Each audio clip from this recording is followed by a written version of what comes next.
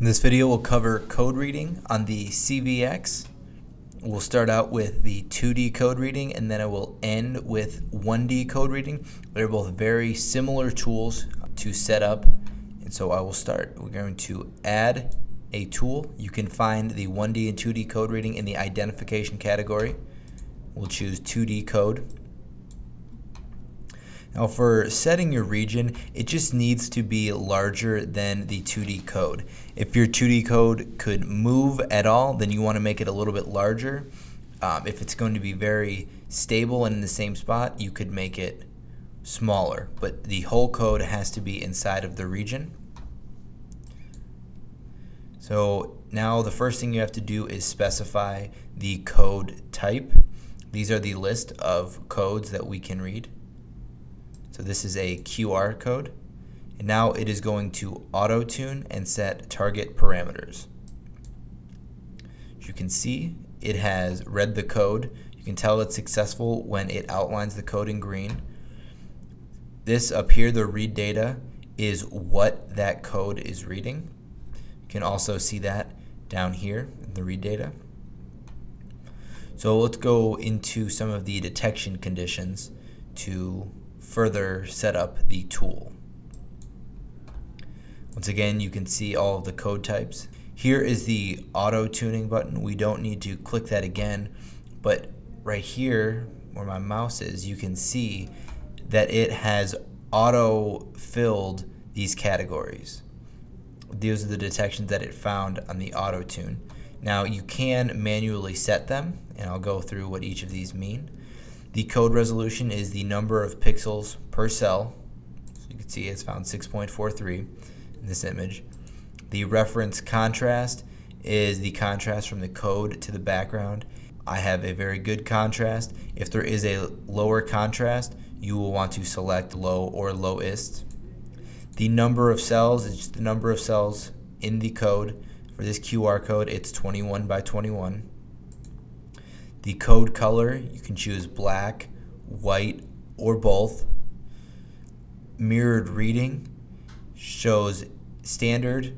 You can choose the mirrored code to be read or both. I just have standard, so I don't need to choose the mirrored. And the base angle is just specifying the angle of the 2D code that was auto-tuned. Next on these options down here is the angle range. It's automatically set at plus or minus 180. This just means that we will be able to read the code at any orientation as long as it is inside of the region.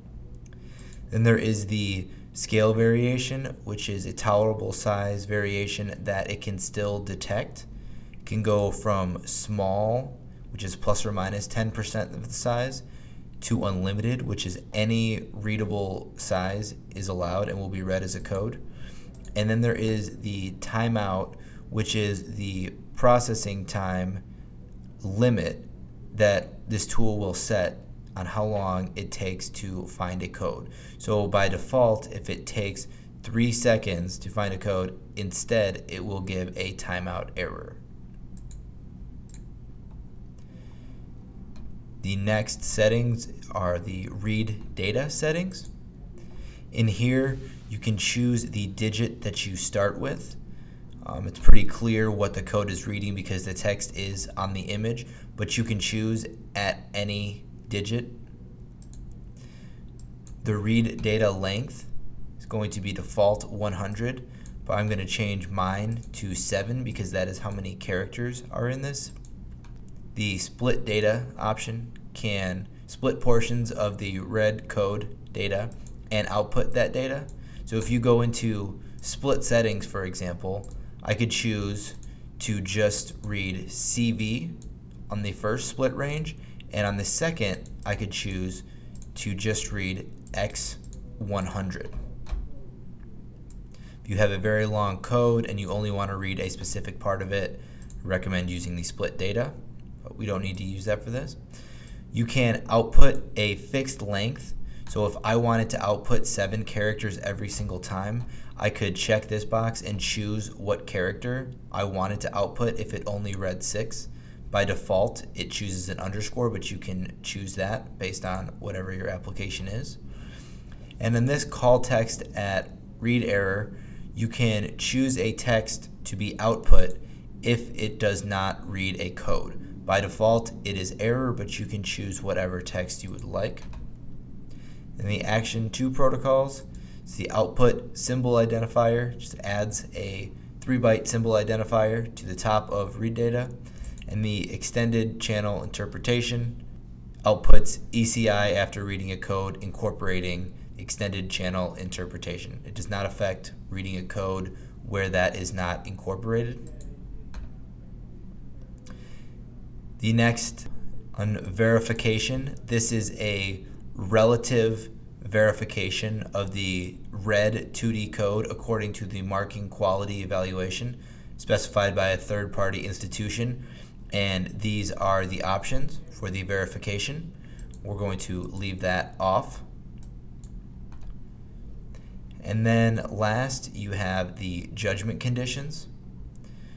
So you can choose the condition, which could be if you were to choose multiple. You can actually add multiple codes, and this will let you know which code it has read. You can do up to 16 codes on this condition list. We're going to go with single because we're just looking for one code here. So now you can see the read data is CVX 100. We can choose either to type in any reference pattern, which means that's the pattern it's looking for, and if it reads something else, it will fail. You can choose a date and time, or you can just copy from the read data and the reference pattern will become what the current code has read. And then some other judgment conditions is the length. So if I wanted to make sure that I had 7 characters, I could set our upper and lower limits to 7. You can choose the position and angle. So the X, Y, and angle can all be set if you only want the code to be in a specific location. If the code is fine anywhere in the image, then you don't have to worry about any of these conditions. So now that I have all of these settings, we can start triggering through some images. As you can see, that is failing because the read data does not match the reference pattern. Same with this one, and same with this one, but you can see that it is utilizing the angle range. It is almost completely upside down, but it is still reading that code. And now we are back to our reference pattern, CVX 100. This is an OK part. So now I'll show the 1D code reader. It's very similar to the 2D code reader that I just showed. So as you can see, I already have the tool in here and it's already reading a code. It's reading the data CBX100R, and that is our reference pattern. If I trigger through, you can see them failing because they don't match the reference pattern. So if we go into the edit, you can see the type of codes, the 1D codes that the CVX can read. This has the auto tune and the same conditions as the 2D code reader. There's the read data settings as well as the verification and the same judgment conditions as the 2D code reading. So as you can see, the 1D and 2D code readers are both very simple. There's a wide variety of codes that the CVX can read at any angle range. They can only read one code per region, but you can set up multiple code reading tools per program if there were multiple codes in one image.